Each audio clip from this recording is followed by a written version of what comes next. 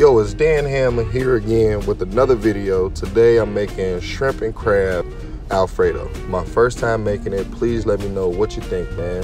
But of course I'm starting off with my seasoning, some Himalayan pink salt, some pepper, garlic salt, some Old Bay, got some shrimp, got some crab, lump crab, got some parsley,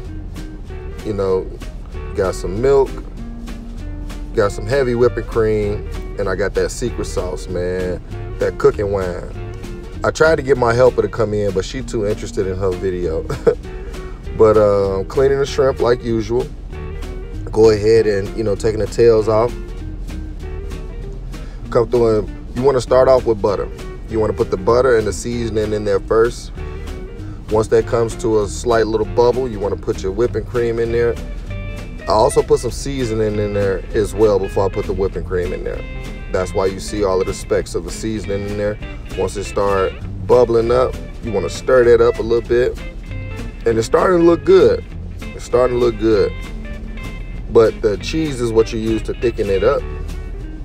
I went ahead and put some cheese in at the end, but it's looking good. Now I'm going ahead and searing this shrimp. Still stirring my Alfredo sauce, making sure that that's good. I got the pot of water boiling in the back for my noodles. And I want to make sure I get a good sear on these. So once I put them into the Alfredo sauce like this, all that sear and the seasoning kind of goes into the Alfredo sauce and makes the Alfredo sauce another taste. You want to try it, man. If you try it, please let me know. Hit the subscriptions or the comments and let me know. But all of that right there is good seasoning. And I throw that lump of crab right in there that's already seasoned to get some of the seasoning off the pan. Man, that's delicious right there. You can put that in a sandwich. You can make you some crab sandwiches. Me and my wife had some crab sandwiches in Las Vegas, man. We forgot the name of the place, but that place was banging. But yeah, man, you want to go ahead and sear up the crab a little bit. Now, the longer you cook the crab, the more of the ocean taste gets out of it. So, if you don't like that ocean taste, you can leave it on there for a little second. It all depends on your taste buds.